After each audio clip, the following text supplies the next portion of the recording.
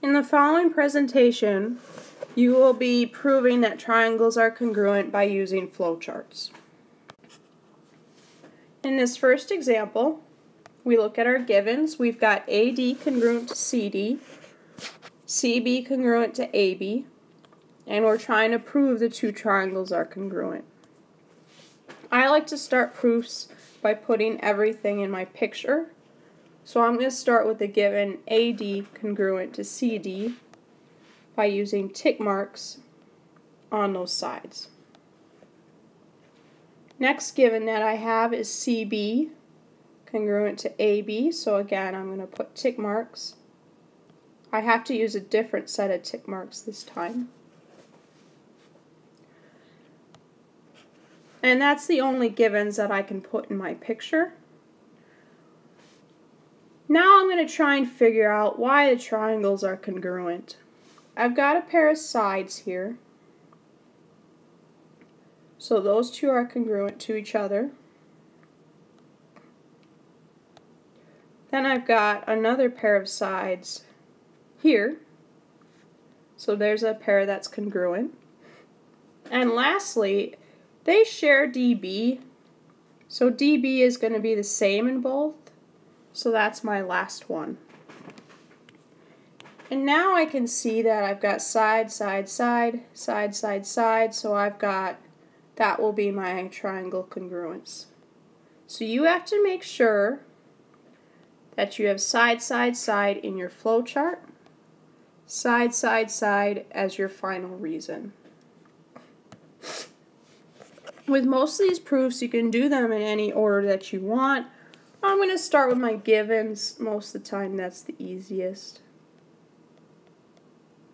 So AD congruent to CD, given. CB congruent to AB, given. And lastly, I have to put DB congruent to dB in there by the reflexive property. Again, that just means basically if you flip the triangle on top of itself, they would be congruent in both triangles. Anytime you see something that they share, you'll use the reflexive property. So now I've got everything I need, and I can put in my triangle congruence statement in the last section. In this next example, got a couple of givens, AC congruent to EC, BC to DC, and we want to prove the two triangles are congruent. Our givens are already in our picture, so we don't have to do that. So our next step is to try and find anything else in the picture that's congruent. We have vertical angles here. So I'm going to put a little half circle on my vertical angles. That's all I can see in the picture that would be congruent. So now I think about what triangle congruence theorem to use. Have a side and a side in both.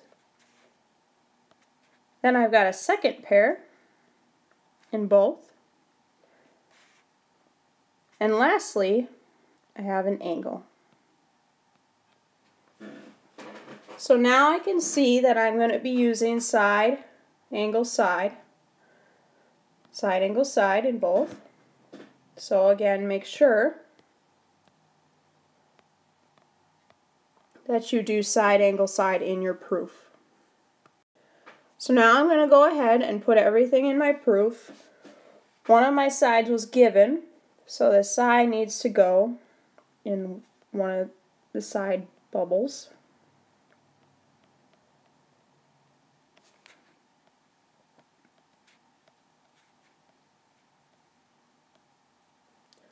Okay, and then mostly, again, most of these proofs you can do in what order you would like. So I am going to put the other side down here at the bottom. And now I need to put my angle in. Oh, sorry, forgot to write given. Make sure that when you name angles, you name them in the correct order. So if I name this one here, I'm going to start at A, C, B. So that's the order that I'm going to go in. Remember, the vertex has to be at the middle. Then if I started with A, I have to start with E over here, E to C to D.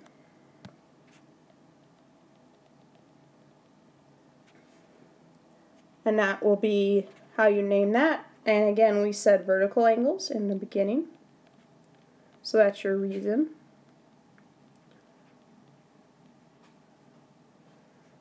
And now we've got everything, statements and our reasons. So our last step, name, use the triangle congruence theorem.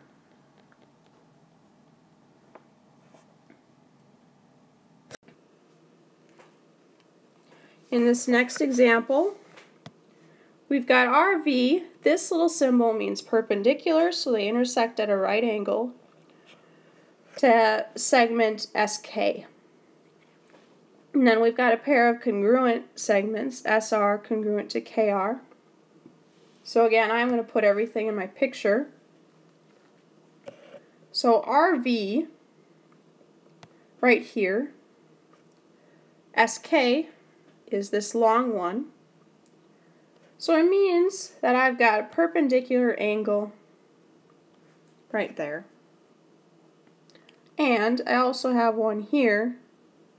It's a straight angle, has to add to 180, so they both have to be 90 degrees. And I already have SR and KR in my picture, so that's nice. So now I'm just going to go ahead and figure out what triangle congruence theorem it could be.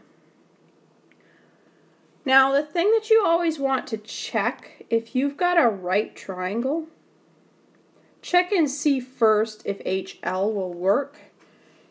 A lot of kids will forget about HL, but I always just check and see if I've got a right triangle, check and see first if I've got a hypotenuse congruent to a hypotenuse and a leg congruent to a leg.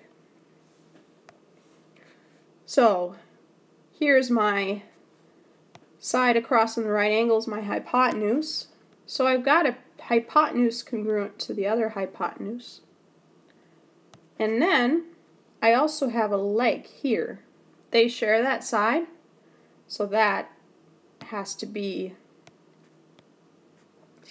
that has to be the leg.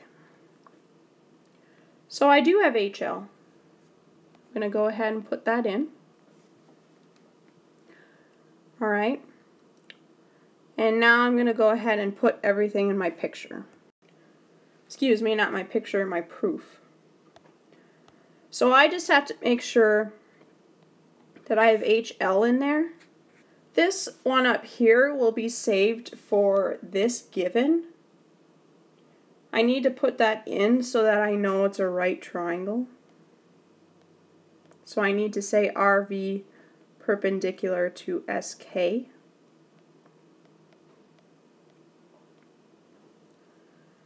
Now I need to put my hypotenuse in. My hypotenuse was SR and KR. So I say SR congruent to KR. That one was also given to us. And then I have to say my leg. Again, once they share something, you've got the reflexive property. So you just say it's congruent to itself.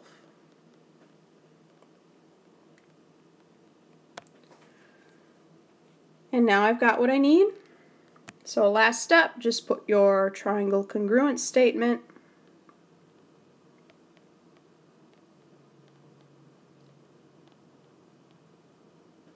And that's it.